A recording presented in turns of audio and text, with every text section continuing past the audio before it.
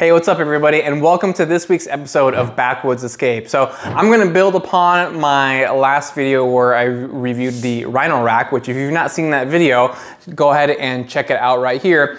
But as opposed to focusing on the gear that I use in the backcountry, I also want to focus and put emphasis on the tools I use to get my gear to the backcountry or wherever it is that I'm going. So this week I'm talking about the Skybox Carbonite 16 by Yakima, which you can see right here. So this is something that I put on top of my roof rack. It is 16 cubic feet, hence the name Skybox Carbonite 16. There are other models of different sizes. This is just the one that I ended up going with, but it's from Yakima, very high quality and reputable brand. The build is really good. You can compare it to size. There's a lot of stuff that goes in here. I'm about 5'8", 5'9", around there. So it's taller than me. It is a big piece of equipment, but it also means that it can fit a lot of your gear in there. Now this comes in weighing at 47 pounds. So even though it is very big, it's actually still very lightweight, and it's not going to put too much extra weight or unneeded weight onto your vehicle.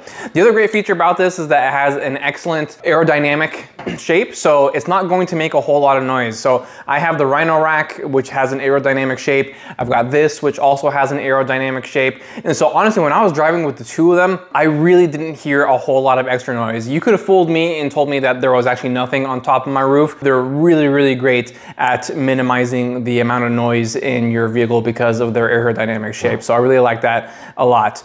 The other great feature about this Yakima is that regardless of the width of your rack, right? So whether your rack bars are this far apart or this far apart, the hooks in here are actually adjustable. So you can move them forwards and backwards. And so it can really fit to any roof rack out there. So it's fully customizable. The other great thing about this roof rack right here is that it can actually be opened from both sides, which I absolutely love, because sometimes when you're fitting in a bunch of gear into one of these boxes, right, you can't fully reach the other side, and maybe there's some extra space there where you could put some other stuff in. Well, as opposed to having to get like a bigger step or climbing on top of your car or anything like that, the great thing about this model is that it opens up nicely from both sides. I actually just recently took this up to the mountains, and it really went through a pretty nasty test. I came encounter with super high winds, at least 30 miles an hour, if not higher, blizzard conditions, really heavy snow. Not only did it hold up, it didn't break or anything like that, so that's also a testament to the Rhino rack that performed really well with those super high winds.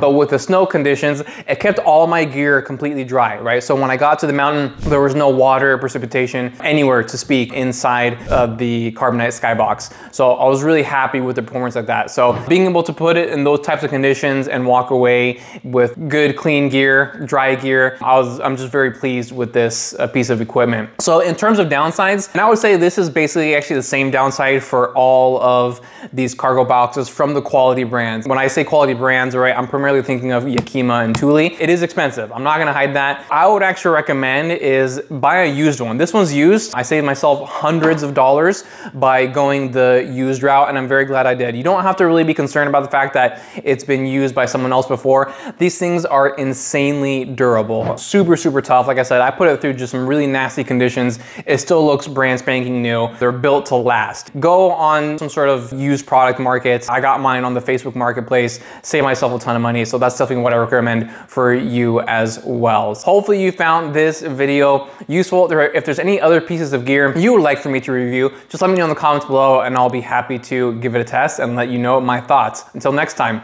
see ya.